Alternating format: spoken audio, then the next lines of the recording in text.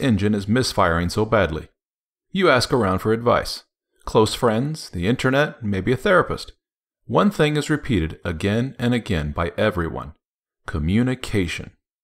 When you feel a certain way, you should just tell her, right? I mean, it makes sense. That's what adults do. We get issues out in the open and talk about them until they are resolved. Give and take. Compromise. This is part of any good partnership. You want sex. It's important to you. She obviously doesn't feel the same way. Maybe this is the natural state for a wife and mom to be in, and you just need to remind her that couples are supposed to have sex. Maybe she just legitimately forgets about the importance of physical intimacy. Maybe she doesn't understand just how important this is to you. Maybe if you sit her down, nicely explain how hurt you are by this lack of intimacy, she will suddenly comply and start her sexual engine up again for you. Ultimately, physical intimacy is a choice, right? So, if you're like most men, you eventually cave in to your frustration and you tell her how you feel. She listens. She gets a little emotional as you pour your guts out to her. She seems genuinely surprised that you were so hurt by this. She says you have sex at least once every couple of weeks, right? Isn't that enough? You explain to her that you started keeping track of sex and it's been 2 months since your last session. Before that, there was a 3-month break. She seems puzzled by this. Are you sure it's been that long? Obviously, this sexual drought doesn't have the same negative impact on her. You feel a glimmer of hope, though. You can see that the severity of this situation is starting to sink in a little bit. You're getting somewhere, so you press on. You explain that you are bothered by her apparent lack of desire for you. Nothing you do ever turns her on. You're always turned on by her, but she can't seem to muster up the energy to reciprocate. Is it that you just don't love me anymore? You say. She starts crying and explaining. She's under stress, she says. The house, the kids, work. It's all just too much to bear at times. All of these things prevent her from getting into the headspace necessary for sexual arousal. She never even thinks about sex. It's not you, it's her. Just be patient and understanding with me, okay? You hold her. You tell her you're sorry. You'll help more around the house. You'll get the kids 3 days a week after school instead of 2.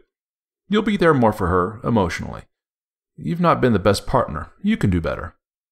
She appreciates your help and thanks you for being such a great husband and friend. You kiss. You hug a while. More crying.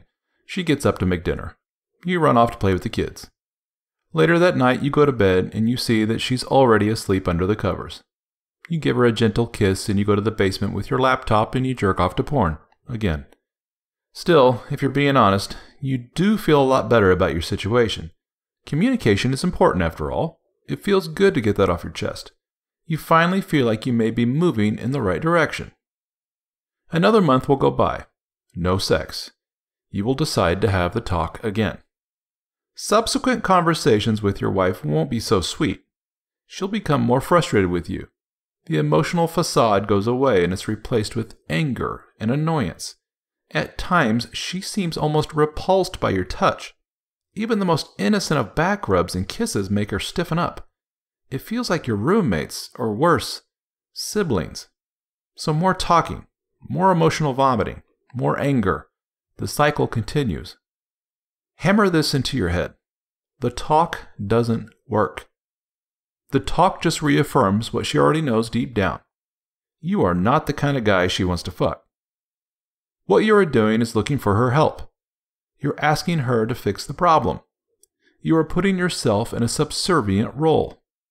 You're like a child looking up to mom to fix his boo-boo.